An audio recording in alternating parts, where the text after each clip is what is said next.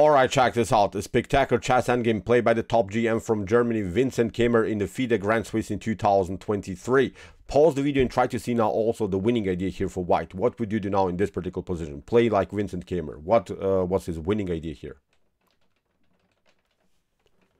Okay, what we should not do is pick up now the knight on d4 with the pawn, then you get queen to h1, a beautiful checkmate. So that's why here, instead of this move e takes d4, Vincent pull off the impossible queen takes d4. This is the way to go. Really wild stuff. After move queen to h1 that his opponent played now, finally he took the queen, but now after e takes d4, the queen is simply far away from the action, and here after move rook to e8, this was now the beautiful follow-up, and then controlling the e4 square, not allowing dangerous checks in this particular position. His opponent resigned, because he can of course deliver a couple of checks, but after bishop to f2, he's running out of good checks, and of course in the next couple moves the pawn is promoted. The game is over here for black.